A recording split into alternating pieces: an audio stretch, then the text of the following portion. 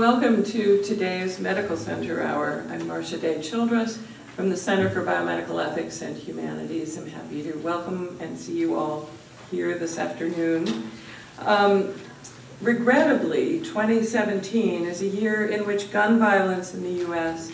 has escalated even more, beyond already distressing levels. Consider the almost daily gun deaths on the streets of Chicago, or early last month, the recent Las Vegas massacre. And these incidents join an all too generous list in recent years of mass shootings and individual murders, suicides, and accidental deaths and injuries due to guns. Indeed, just yesterday, a local high school student was taken into custody for bringing a loaded firearm to school in a backpack. Our Medical Center Hour today, Preventing Gun Deaths, a Public Health Perspective, looks anew and again at the urgent problem of firearm violence as a serious threat to public health, safety, and welfare. It's a timely topic. A JAMA editorial just days after the Las Vegas shooting took the same tack. This is a public health crisis. Distinguished bioethicist Stephen Miles is making a return visit to UVA this week as a guest of the Center for Biomedical Ethics and Humanities. After a long career in academic medicine at the University of Minnesota, Dr. Miles is now Professor Emeritus of Medicine and Bioethics and the former Moss Family Endowed Chair in Bioethics at the University of Minnesota Medical School. His many honors include having served as President of the American Society of Bioethics and Humanities and having received the Society's Distinguished Service Award and just last month, its 2017 Lifetime Achievement Award. So we're happy to welcome him here and also congratulate him on those honors. Dr. Miles today will offer us a public health approach to gun violence. He'll present something of a comprehensive status report on gun deaths, guns used in homicides and suicides. He'll cover issues of gun supply, the relevance of mental illness, race, and poverty to firearm deaths and injuries, the effects of gun law reforms, and something we're especially eager for, the prospects for better prevention of gun violence. So please join me in welcoming Steve Miles and Preventing Gun Deaths.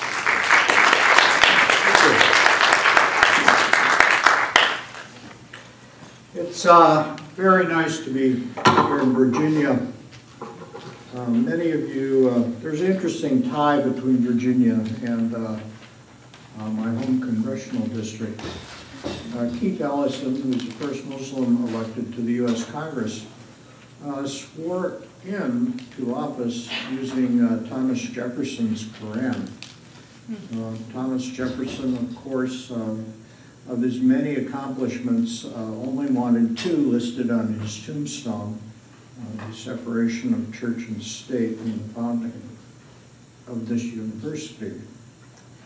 And I think that he saw ahead to the ways that those two accomplishments would be related to each other.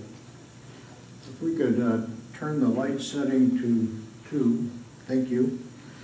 And I don't have anything to disclose. I wrote it myself. And I'd like to just talk about what a public health approach means.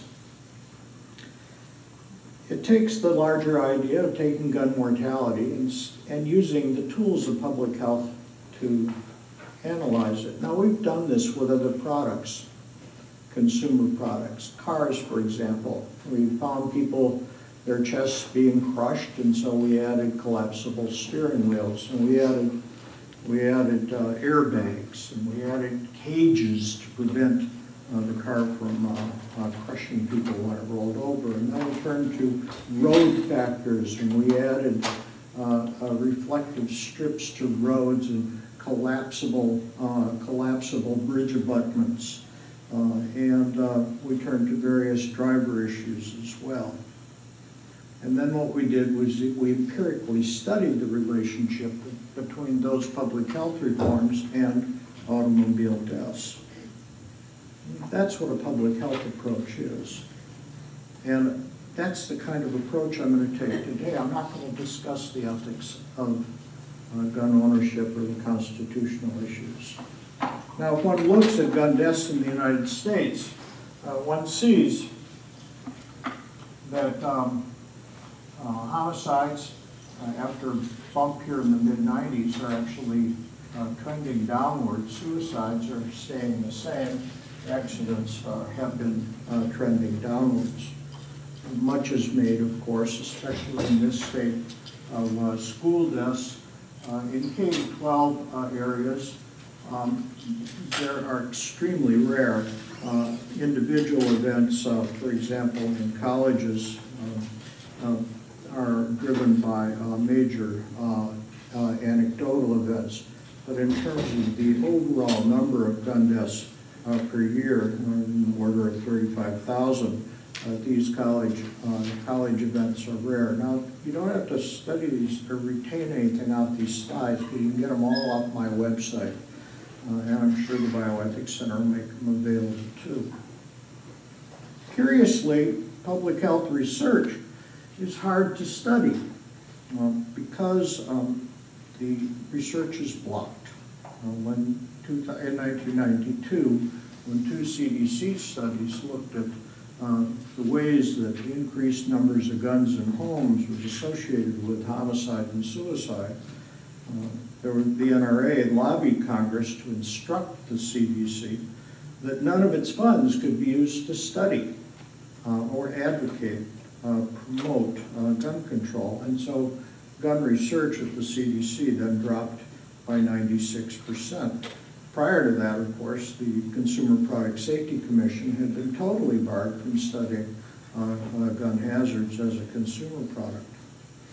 National Institute of Alcohol Abuse and Alcohol Abuse and Alcoholism published a study in the American Journal of Public Health showing that a person who was carrying a gun actually had an increased risk of being assaulted in the course of a crime. That is, the gun was not protective.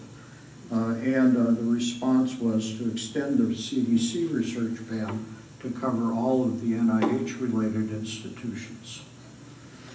And then finally, in 2013, the NRA extended that ban further to cover statistical collections by the Bureau of Alcohol, Tobacco, Firearms, and Explosives. And it also covered any analysis of their data. And after the Sandy Hook murders, the House blocked more money, even a paltry $10 million for studying gun violence research. So this is a pretty difficult area to do research, and fortunately private entities are now stepping into the breach. And as the NRA describes it, their concern is not with legitimate medical science. They just don't like the idea that gun ownership is a disease that needs to be eradicated. And gun mortality, mortality is the issue. The argument is not that a gun, like a germ, is any more the germ than an automobile. Curiously, internet porn is regarded as a public health crisis in the GOP platform until 2016. Now, I'd like to start with this drawing because I think it's just fascinating to me. What you see here is household firearm ownership and firearm deaths. And what you see here is basically the number of houses that own, or percentage of houses that have guns, is associated with a linear relationship with firearm deaths. I don't see Virginia in there, but it's up there on the line with Texas. Where is it? It's up near Texas, right near the edge of the circle. Oh, okay. I'll take your word for it. Somewhere in here.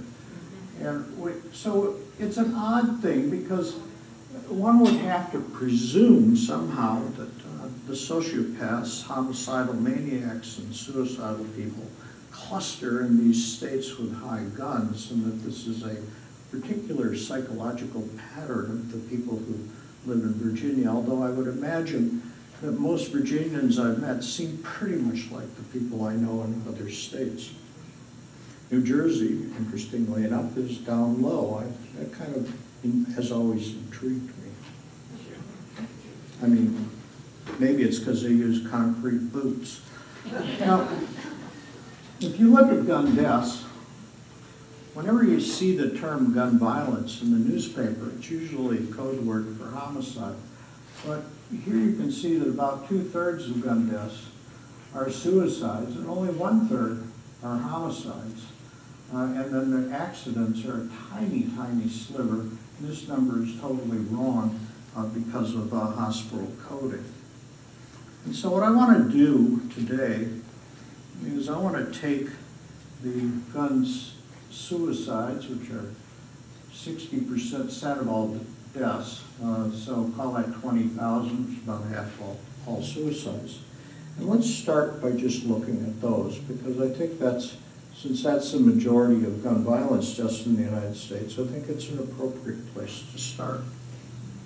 Now, one of the things that's so fascinating about this is that if you just take suicides and you do the same graph that you saw earlier, what you see is that the rate of suicide is directly proportional to gun ownership. Now, some people argue, well, if you take away the guns, what will happen is that people will just commit suicide by other means. So let's take a look and see if that's true. Well, it turns out here's gun ownership, and here is the firearm suicide rate, and you see it's linear. But if it was true that if you took away the guns, that the gun suicide rate, or that the suicide rate would go up by other means, you'd get something like this, and you don't get it. What instead happens is that the suicide rate is basically flat in these states. There's very little substitution. If I take away your gun, you don't go and hang yourself or do a drug overdose. And this is metro area suicides. And again, you see gun ownership here, and you see the total suicide rate is proportional to gun ownership. And here are the non-gun suicides here and the firearm suicides here. Essentially, you don't see a substitution, people driving off to kill themselves by other means if they're deprived of guns. If you take a look at gun suicides of guys shoot themselves a lot. Women tend to be either more creative or less likely to use guns. They use more diverse means, including drugs. But overall, access to a firearm increases the risk of suicide by a little bit more than threefold. But when there's a gun in the house, a woman's risk of suicide generally increases by fivefold. That is, women who don't have guns in the house are less likely, much less likely to commit suicide. Now, of course, a lot of people say, well, suicide is a mental health disorder, it's a depression, and so forth, although ironically, the people who make that argument are not particularly noted for being in favor of increasing mental health entitlements. In fact, mental health care entitlements, in fact, they tend the other way. But one can go and actually look at the question of, first off, is gun ownership in a house is associated with anxiety and mood disorders. That is the reason for high rates of suicide in gun-owning houses is because these people have a longer track record of going and seeing counselors and so forth, or domestic violence or whatever, and you don't find that. But what is so very fascinating is that people who have made a suicide attempt in the past year are much more likely to get rid of their guns because they're afraid of their impulses. And so they don't want a gun in the household. Now this is a fascinating graph here that looks at the question of the suicide risk relative to months after purchase of a handgun. And if you look here, what you see is in that first month after purchasing a handgun, there's a tremendous risk of suicide, which takes almost a year to go to back down to baseline. Now, in a recent study that came out just this past month, in October, if you add a background check or delaying gun pickup by as little as 2 to 7 days, the risk of suicide drops anywhere from around 11%, which is an astonishing public health intervention. Just interrupting the delivery by a very short period up to a week, you get a tremendous decrease in the number of people dying of suicide. Kids are a particular issue. And kids act, again, on access and access. Most kids' suicides are at home. Handguns are used in most of them. Movies have taught children to commit suicide by sticking the gun in their mouth. And so these events are incredibly lethal, unlike trying to use drugs to commit suicide. Again, kids committing suicide do not have more suicidal risk factors. That is, they've not been seen by a counselor for suicidal treatment. They're not more likely to have been on antidepressants and so forth. But rather, it's something about putting the gun into the environment increases the lethality of the suicidal impulse in kids. Now, there's another way to look at this, and that is to look at it in terms of secular trends in gun ownership. And here, what you see is, this is the percentage of homes with guns in the gray bars, okay? And these are the firearm suicides going down, more or less in proportion to the houses with suicide, or with guns. And you'll notice that again, as we saw in the earlier slides, that the non-firearm suicides have stayed absolutely straight. So that roughly every 10% decline in the percentage of homes with kids and guns is associated with an 8.3% drop in child firearm suicide. And again, women's suicides are increased. Now you can take the largest possible secular data, and you can look at international studies, and these again are using a different metric, gun prevalence in the population. And here what we have are suicide rates, and you can see that more or less the prevalence of guns is associated with the international suicide risks as well, although this is not broken down into gun and non-gun suicides, but it's fair, you can understand what the extrapolation would be from the preceding slides. So overall, with regard to suicide, we come to a rather, straightforward or amazing conclusion. First, factual conclusion that suicides are 2/3 of all gun deaths. So when you talk about gun violence, you're talking about suicide number one. But the biggest risk factor for suicide is having a gun in a house. And that the availability of access to a gun increases the lethality of suicide. So you wind up with something kind of like this. All of us, or many of us, are subject to having suicidal thoughts. A relationship breaks up. We lose a job. We have some death of a person close to us. We don't pass a course. And out of the isolation in that, and out of the impulsiveness in that, the nearby access to a gun increases the lethality of that impulse. The impulse to kill oneself and the access is really the correlate of gun suicides, not antecedent major mental illnesses.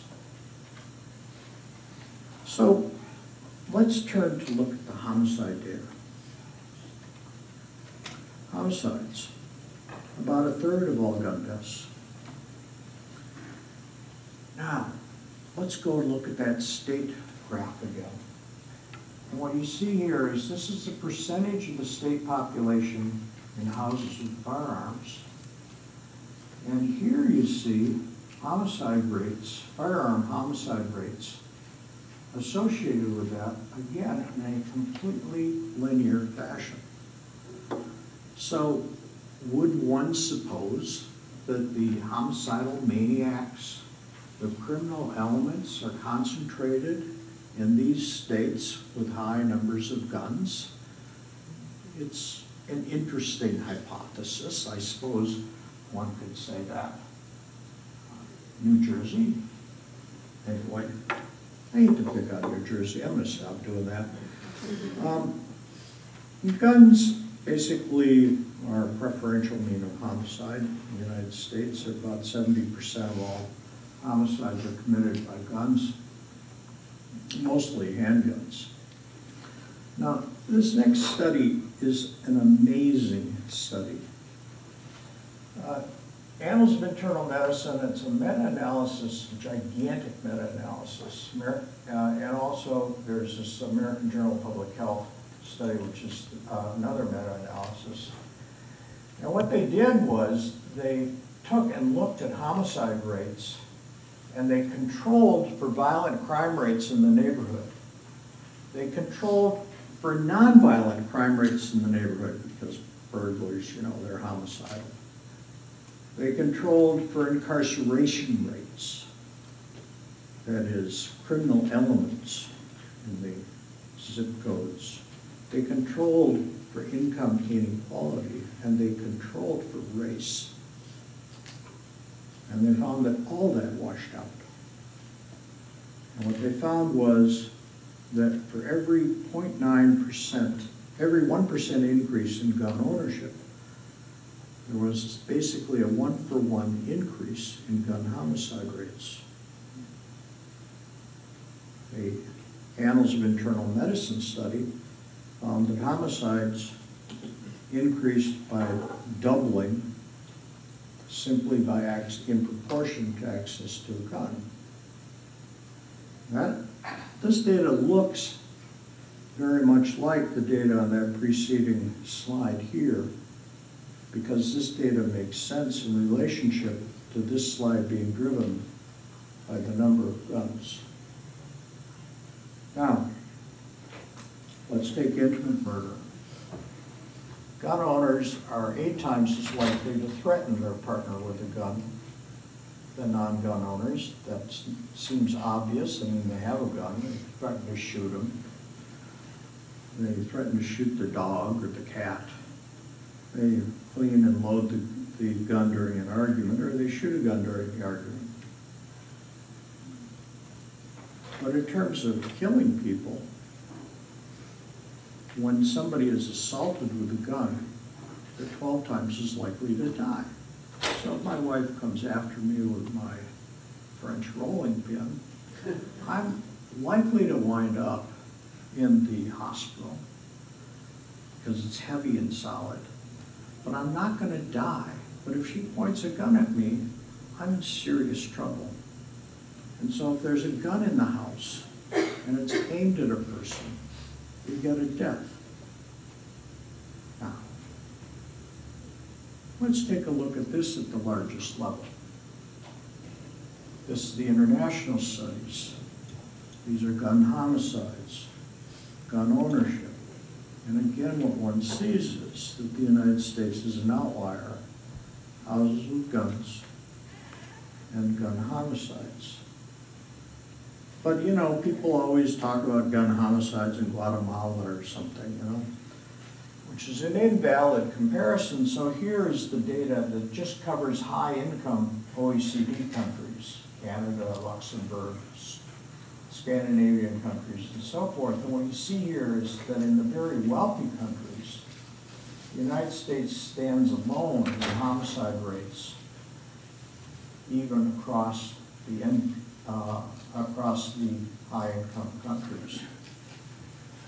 There's something special about the United States, but what's special is the number of guns. And so you reach an amazing conclusion, at least one that surprised me. The homicide rate is highly associated with the prevalence of guns, especially for domestic violence. In other words, there are homicidal impulses that people have, but if they have a gun, it's likely to be acted on. So you have stupid events. Like in Florida, that guy shooting the kid in the theater who was using his cell phone while he was buying popcorn. Okay? Stupid stuff like that won't happen, or wouldn't have happened if there hadn't been a gun. The gun, it turns out, the gun makes the impulse lethal. Now look at accidents. This is a very small number of people.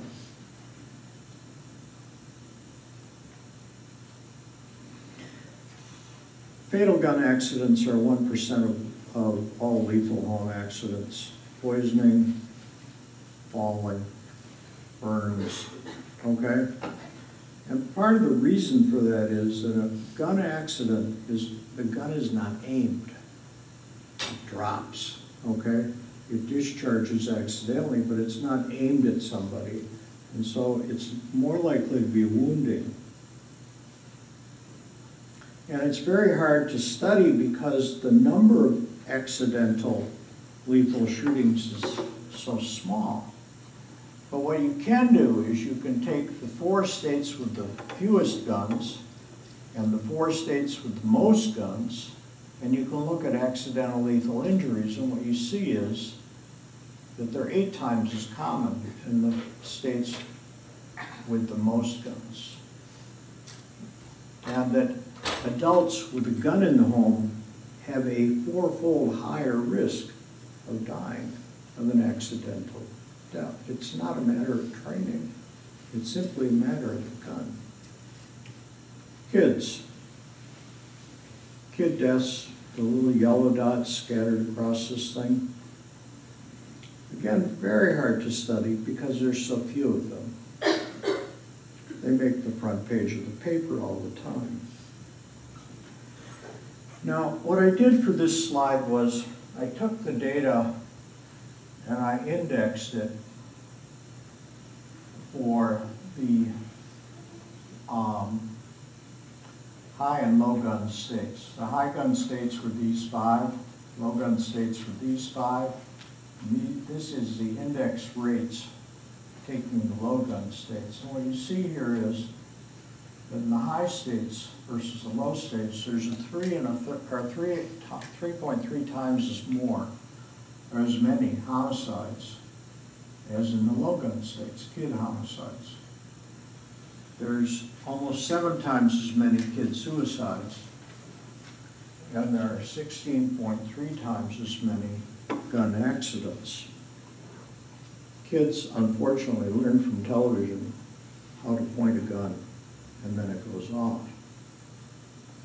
Everybody knows that the United States has the highest rate of kid deaths, 11 times higher than the combined rates of 22 other high-income states.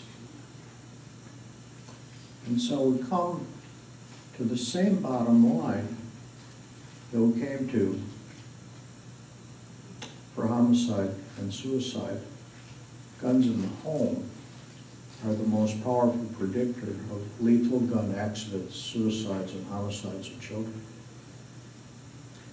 Now, the NRA makes the claim all the time that the only way to stop a bad guy with a gun is a good guy with a gun.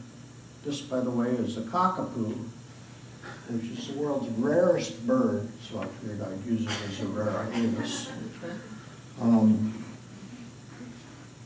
Now, they cite a study by Pleck, which is a piece of garbage, that claims that there are 2.5 million defensive gun use in the United States a year. If you look at the Bureau of Justice data, you see that fewer than 100 persons a year disrupt a crime. And then a few more get people to scare somebody off. But I think the Cato Institute gets a prize for this one. The Cato Institute decided it was going to study a decade's worth of defensive gun uses. They stopped after 8 years. And what they did was they pulled all the media reports off of Lexis and Nexus. And of course, any time there's a defensive gun use, it gets reported in multiple media, so you get this big echo effect. So they tossed out the duplicates. And they found over 8 years total that there were 277 reports, roughly 30 or so a year, where an intended victim disarmed a criminal. 25 armed rape attempt victims got the upper hand, say 3 a year. About 8 carjack victims prevailed. Now, that's a long way from 2.25 million. But let's take a look at some actual studies. These is self-defensive gun use, and this studied 127 personal conduct crimes out of 14,000 where the intended victim had a gun. And you'll notice that there was no difference in the injury rate to the victim. Where there was an attempt to have a robbery, the ones with the guns were somewhat more likely to not lose property, 56 versus say 40%. But is it worth it? Well, the next slide tells us whether that's worth it. This is a study, American Journal of Public Health. People carrying a gun were 4.5 times more likely to be shot in an assault than those who weren't carrying. So if you're carrying a gun for protection and you're assaulted, you're 4.5 times more likely to be shot. Now, what's so weird about this paper is that if you see that you're about to be assaulted, so you begin to take protective action, say unholster your gun, you're 5.5 times likely to be injured than a baseline than somebody who's not carrying. So let's go from there to look at concealed carry laws. Now, I honestly had never heard of bra holsters before I made this talk. It seems to me the idea of carrying a gun pointed at your left ventricle is a bad idea. But, and even worse than pointing it at one's genitalia. But anyway, the Arizona passed a law that allowed persons, adults, to carry concealed weapons. They passed it in 2010. Naturally, the prevalence of guns went up, and the homicide rate went up 27%, exactly as the data would suggest happened. Okay, more guns on the street, more homicidal, the homicidal impulses become more lethal, you have the events. Now, how many people are packing? Well, it kind of depends on the laws. If the state has a shall issue a permit, it's higher than if it's a may issue a permit, but roughly 9 million adults are packing. But let's look at this. In the shall issue states where there is no authority to not issue a permit, okay, they have a 6.5 times higher homicide rate.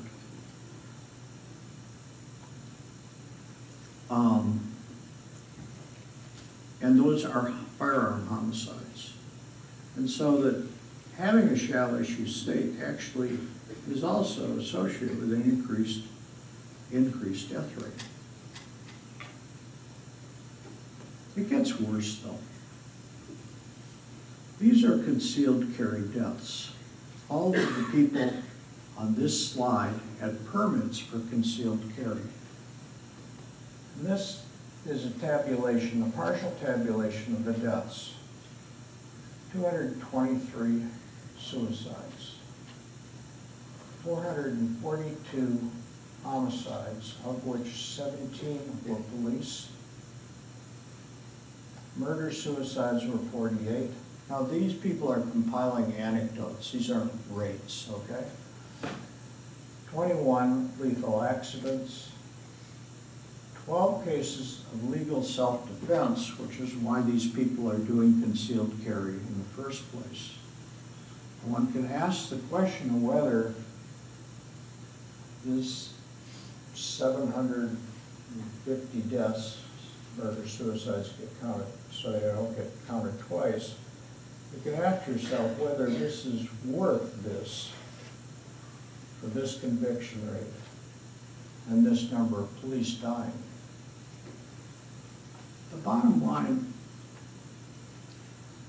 for carrying guns for self-protection is that an armed citizenry is not protected from criminal injury, and that concealed carry basically increases the community homicide rate by flooding the community with higher guns that are misused on homicidal impulses. So let's go to the next question. Do gun control laws work? If you do buyer background checks, your relative risk drops is 40%. If you do ammunition background checks, that is, if I go buy ammunition and I have to get a background check for buying ammunition, relative risk drops further. If I have to have identification when I purchase a firearm, it drops further. If one were to have a national implementation of this, the firearm mortality, suicides and homicides, would cut in half, that is by 15,000 deaths. If you have handgun purchase waiting periods, which was not available to this previous study, you'd have a 17% reduction in gun homicides and a 11 to 17% reduction in gun suicides. I'm not going to talk so much about the doctor's office. American Academy data is well known. I'm just going to say this. A lot of times what we try and do is we say, well, I want to ask about kids having access to guns at home because of adolescent suicide. I suggest to you it's a worthless approach, because adolescents have homicidal impulses, and it's the presence of the gun, not trying to predict the psychology of the kid, that is the problem. And so it's not worthwhile. Instead, the guns have to be locked in a way that the kid does not have access to the keys, the combinations, and can't break into a safe.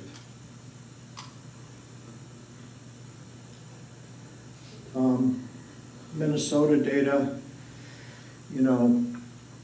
we get data in Minnesota that looks like this, and we see the number of homicides is in blacks is very high relative to their tiny percent in the population. And so we tend to define homicide as a black problem, or gun violence as a black problem. It's just wrong. This is the total number of gun victims in Minnesota. And you can see that it's suicide by whites that is the dominant expression of gun violence in the state. And that instead of focusing on so-called problem populations like inner city slums, one were to focus on gun access, one would carve both the homicide and suicide rates. To take Virginia, what you see here in Virginia, you see that your suicide rate is steadily climbing, okay? And your homicide rate is declining. But when you look at gun violence in Virginia, what you see is, as in the case of Minnesota, gun suicides far outnumber gun homicides in Virginia. They are a white problem. Gun violence and homicides is a big problem in the black community, and we must grieve all these deaths equally. But to grieve all of them equally suggests that we should address the common stem issue, which is the prevalence of guns, rather than trying to separate ourselves, white and black. We should focus on the fact that all of these are tragedies, but they're tragedies caused by access and numbers of guns.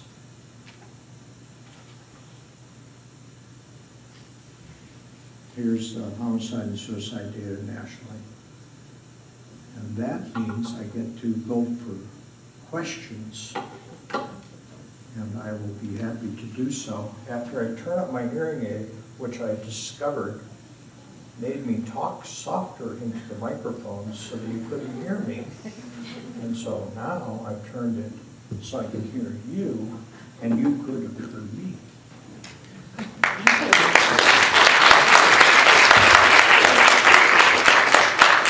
So we have a generous amount of time for discussion. We're open to hear your comments and questions. Again, to consider this as a current issue and one with some significant history as well. I would ask you, when you ask your question or offer a comment, please do identify yourself, and please wait for a mic to be brought to you so that your comment goes on the recording.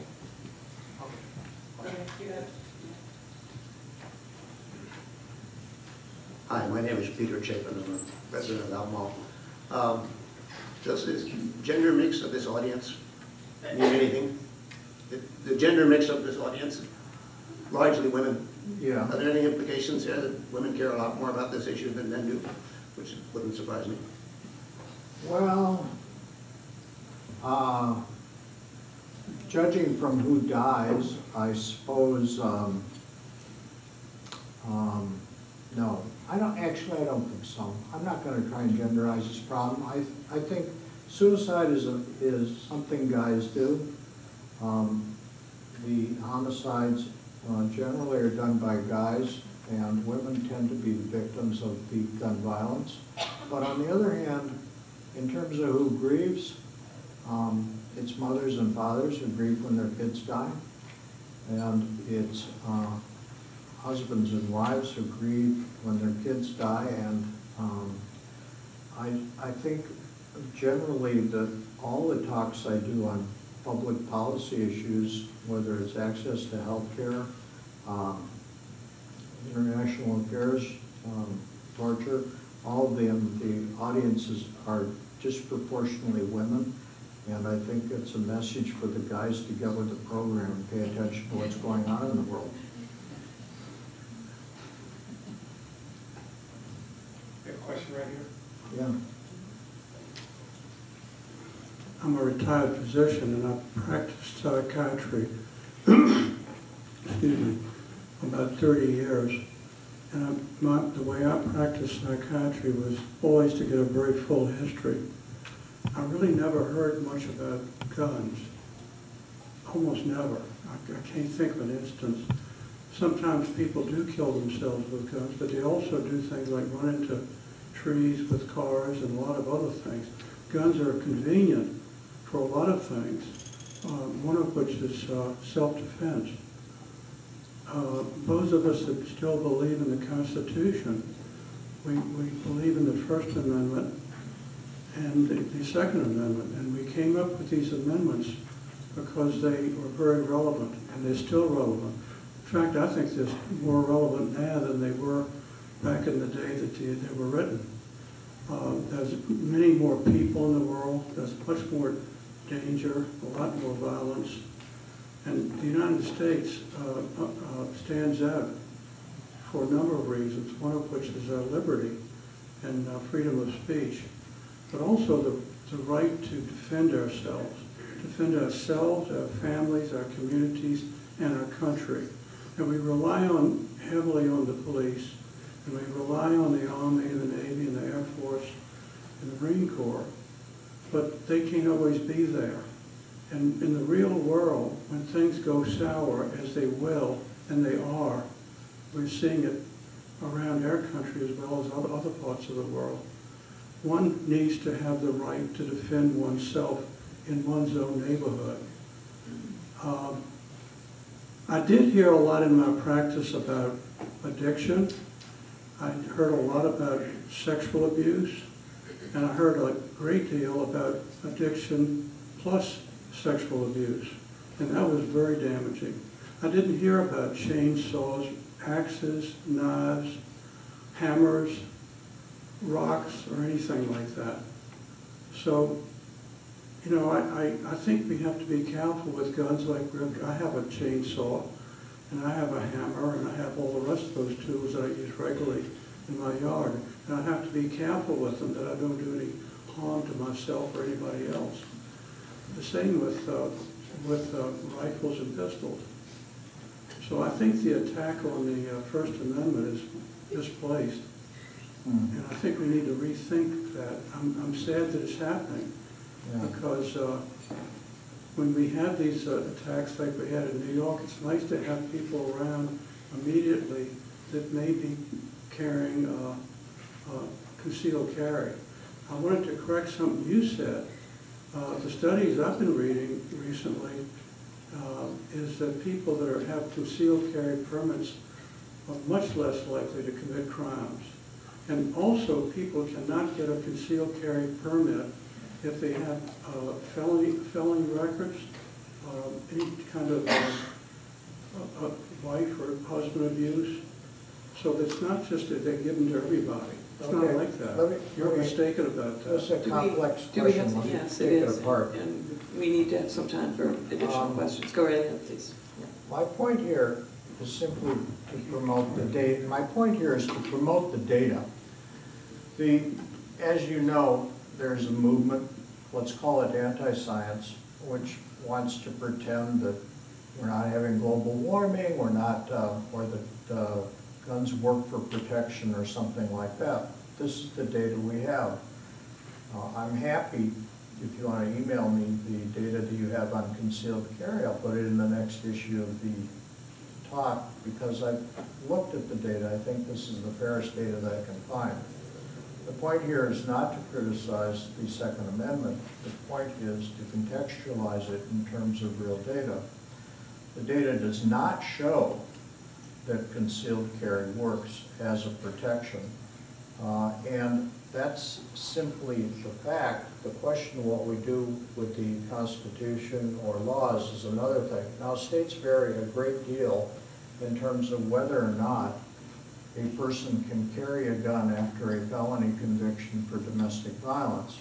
Virginia may have one law, Missouri may have another. There's no federal law on that matter. And so the statement that a person who does a felony assault on a spouse can't buy a gun is factually incorrect.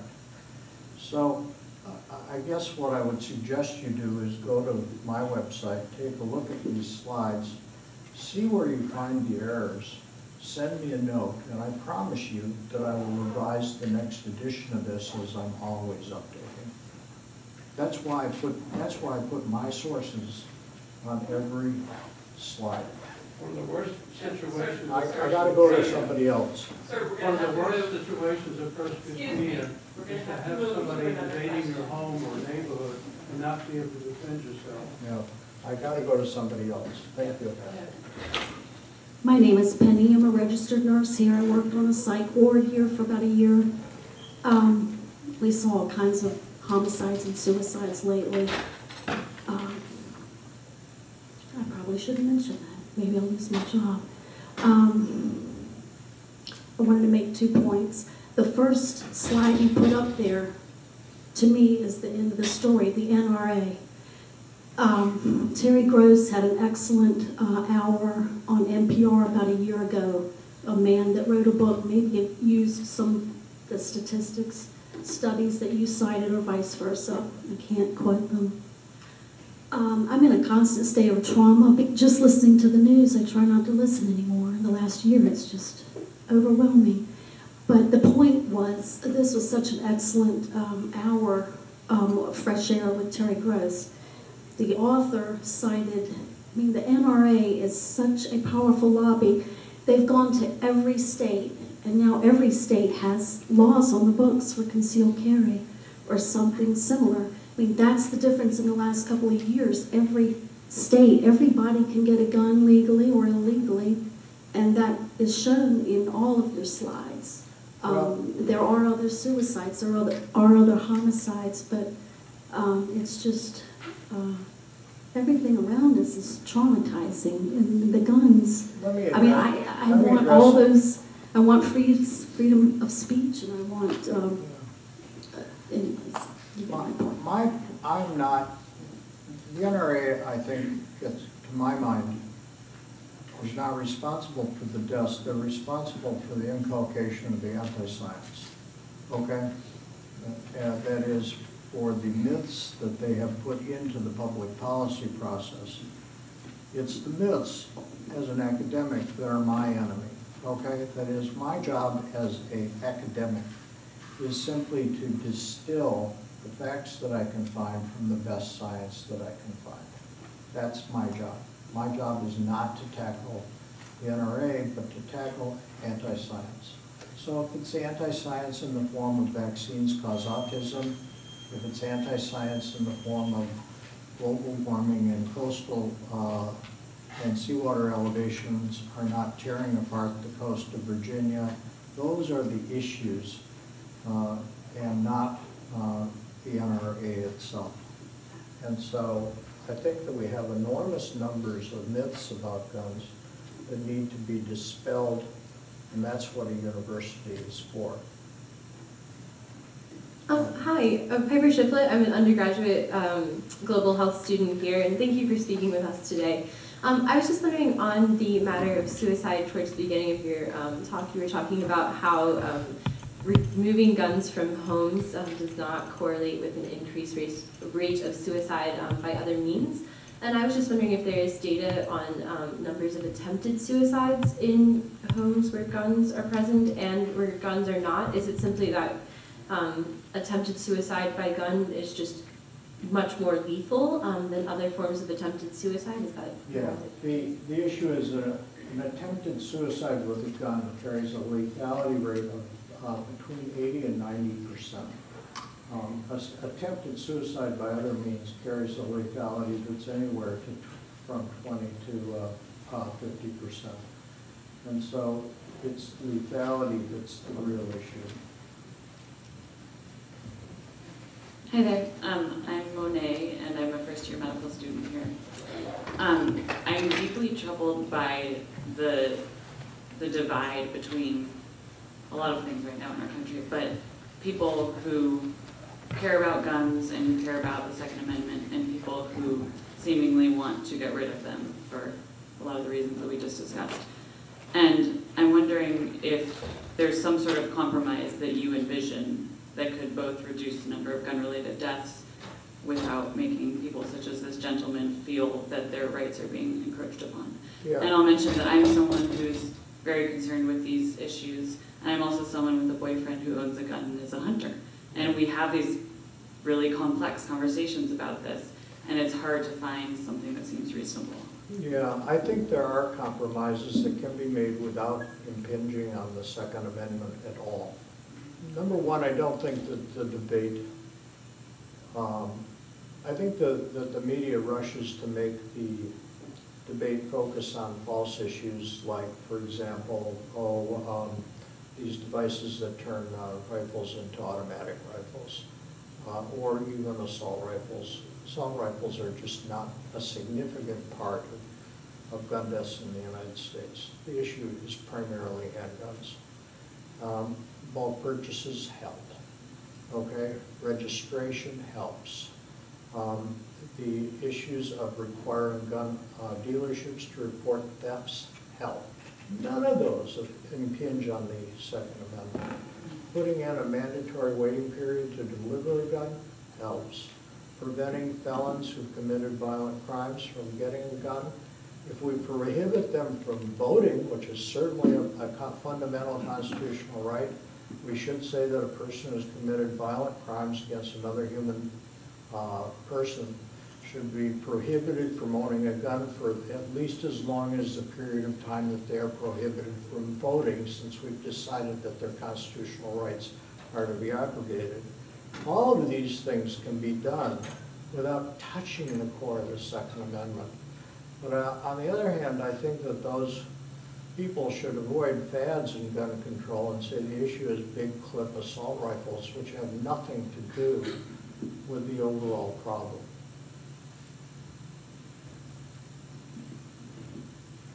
I have a question as well, in keeping with the public health approach. I know certainly in the practice of pediatrics and in other areas of primary care, it's often good to know a little bit more about the environment in which the patient lives, and whether there would be guns or not. And it's my understanding that at least in Florida, physicians are now not allowed to mask. Or has that been changed? The state tried to prevent physicians from asking that, and that was thrown out as an infringement on free speech on the part of physicians. A physician can ask whether or not a patient or patient's family has a gun. Do you have any sense of how frequently questions like that are actually asked? They're rare, and I think they're misdirected for reasons that I spoke about, because they tend to seek that question more often in cases of mental illness on the part of adolescents than seeking it with regard to kids generally. Do we have time for one more question? Yes, we do. Okay, I have a question right here. Yeah, Hi, my name is Rudy. I'm an undergraduate public health major, and I was wondering, a lot of what we've learned about in our classes is how sort of educating, the population about the risks of certain, diseases or, things like gun violence can have a large impact on how people change their behavior. How would you suggest that we best sort of disseminate this kind of information to really penetrate the mainstream? I'm disseminating it right now. I think, and you all are listening, so I hope it's getting across. I think we're seeing a substantial reduction in the number of households with guns in the United States. Okay, that's steadily dropping. We're seeing in inner city homicides, some of which are intentional and some not, a problem of shoot and spray from very large clips, which has become a bit of an issue for the inner city homicides. But I think frankly, that if we were to put in the methods of gun laws that I've spoken of with regard to waiting periods, background checks, bans on violent felons, reporting gun thefts, bans on bulk purchasing, we could do this all within the context of the Second Amendment without hurting the ability of citizens to buy guns, and in a way that would greatly reduce, perhaps reduce by half the number of gun deaths in the United States, bring us more into line with other nations.